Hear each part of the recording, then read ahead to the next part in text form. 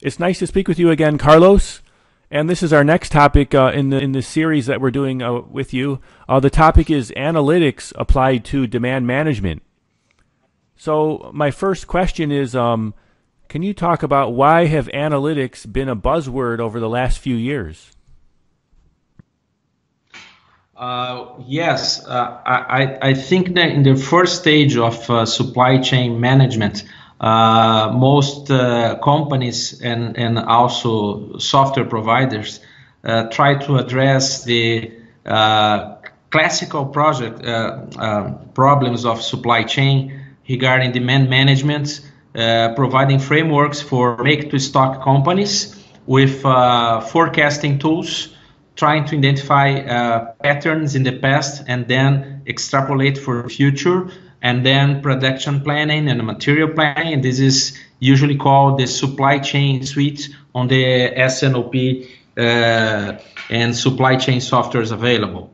But after that, everybody start to ask, what is the next question once a supply chain is not a single entity? It's a group of companies from suppliers to distribution channels that need to coordinate and make all these entities work more synchronized to meet demands.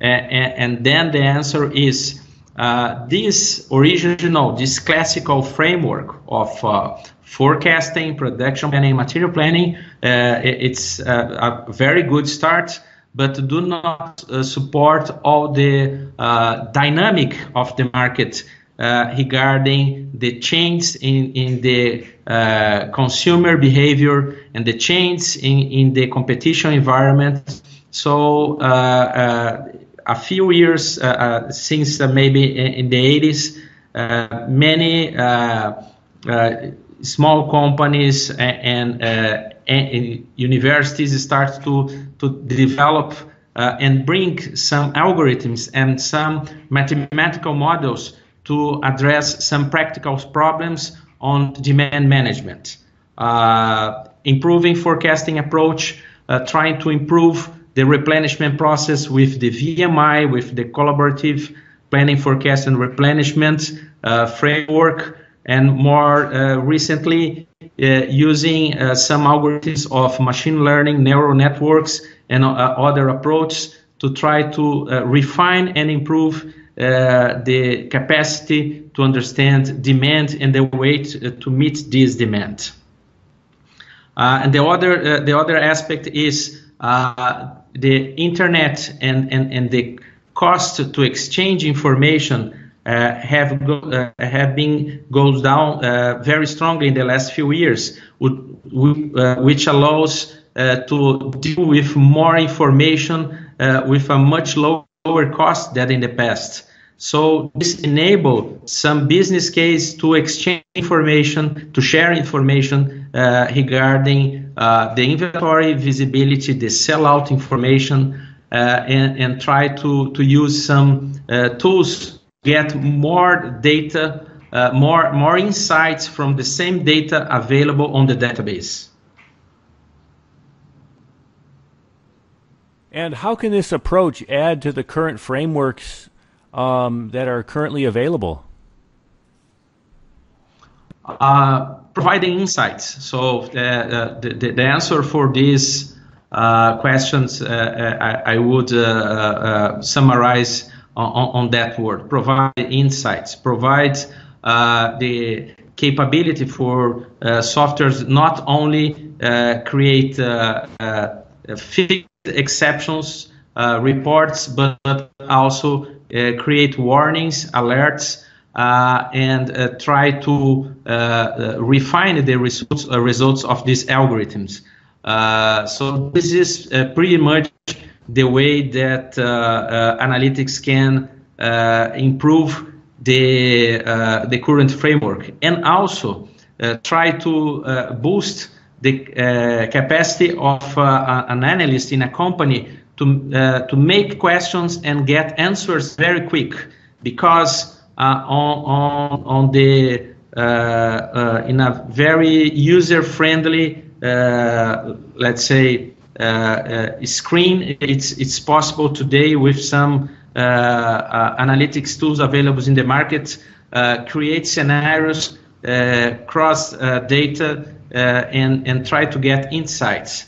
Other important thing that usually came with some analytics approach is try to analyze a huge mass of data and mixing internal data of the company with public data available to try to identify patterns that in the past would be very costly to do by not having some frameworks and a lower cost for try to make all this analysis in a short period of time.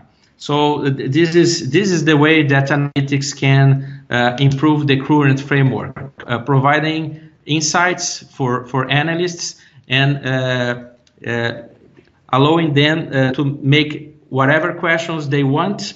They will be able to create these scenarios and analyze these scenarios and try to get some answers for information that usually transactional ERP systems cannot provide by definition. Can you provide an example of analytics applied in supply chain? Yeah, sure. I think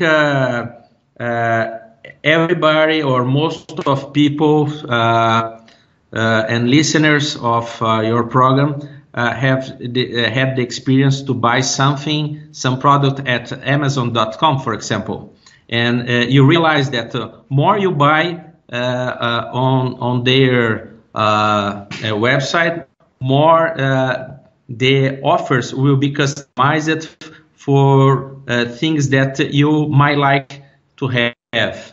So this is an example of a technique called market basket analysis, in which you analyze a huge amount of data, trying to identify patterns and match these patterns with the preference and the historical of consumption of each customer. So each customer will have a specific profile that will cross with these rules identified by this kind of algorithm, in order that the website, the system, or even the layout in a grocery store have the products organized in a way that influence the demand, shape the demand based on hidden patterns that this kind of algorithm can identify. There is today dozens, hundreds of examples of companies that are using this kind of technique of market basket analysis to identify patterns based on the consumption of each individual customers, and then create rules that can be applied for each of them individually. And again, this information can be refined based on public data and demographic data in order to target campaigns and promotions based on patterns. And the most important thing about that is that the raw data to use for analytics is the same raw data that was available for many years and was used only for the regular statistical process. You can get a completely different information from the same raw data based on the kind of approach that you use over that. Well, thanks, Carlos, for sharing today. Did you want to also provide a brief background of yourself? Oh, yes. My background is I have degrees on engineering and business administration with a master degree on industrial engineering and specifically on operations research. I worked for 15 years as a supply chain manager in the automotive industry, and in the last 6 years I have been working with supply chain and an S&OP software and consultancy here in South America. Thank you very much, Dustin. Thank you.